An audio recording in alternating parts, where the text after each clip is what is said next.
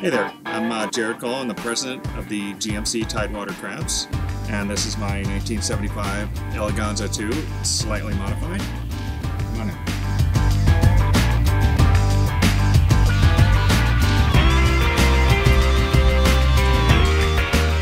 What we love about our motorhome here is this one, just how it came this way to us. This was the motorhome formerly belonged to our dear friends Karen and Seth Baldwin. They live in Gloucester County, Virginia. Sadly, Seth passed away a few years ago, and we really miss him. But we've kept this coach going for them and for us. But one of the things we love about this coach is just the fact that, and you'll see here in a minute, how open everything is and how wide everything is. You know, it's like this one is got the full bed in the back. You've got storage down underneath here. Storage lifts up down here. I've got all of my spare parts. Anything that we need for journeys, anything like that, I could still access all of the, even a cage for our dogs if they want to be outside. Obviously, we've got the wardrobe, the wet bath, plenty of storage through here.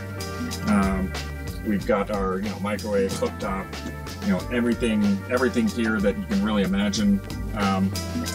The three-way refrigerator as well as a three-way refrigerator is one that so basically it runs on propane, on electric, or on battery.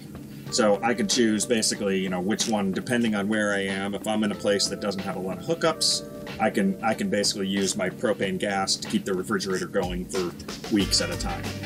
And this thing will, be nice and cold. But plenty of storage down in each of these locations through here. We've got the full sink. One of the things that I do love a lot here is having access to tools right by the door. And this one, what I like what they did here is they built this up above about 3 inches, so I've got storage underneath here that goes all the way down, so I can keep tools and other things down there as well.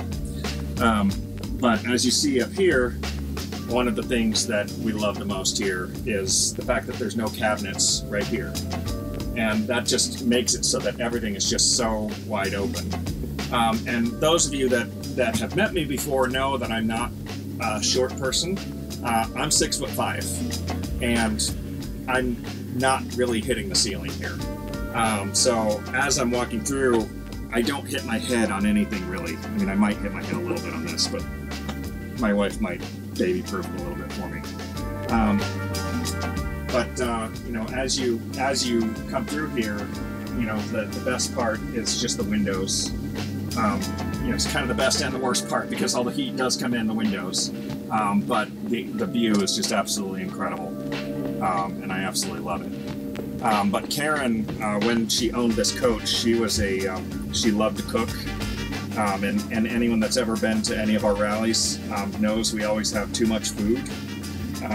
Between Karen and Calmetta and Joanna and Ellie, all of them, they love making food, and we have to start bringing extra Tupperware with us so that we can take some food home with us.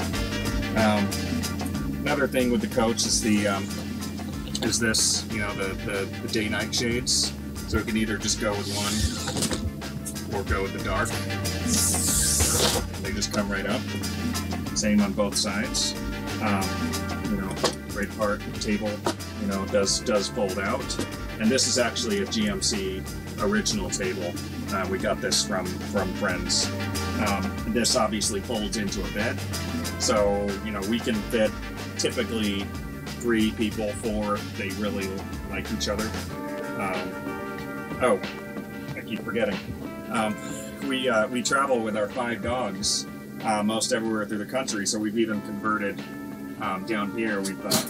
We've integrated a dog kennel for our dogs to be in. So they're comfortable as they travel, and if we go out They have a place to be.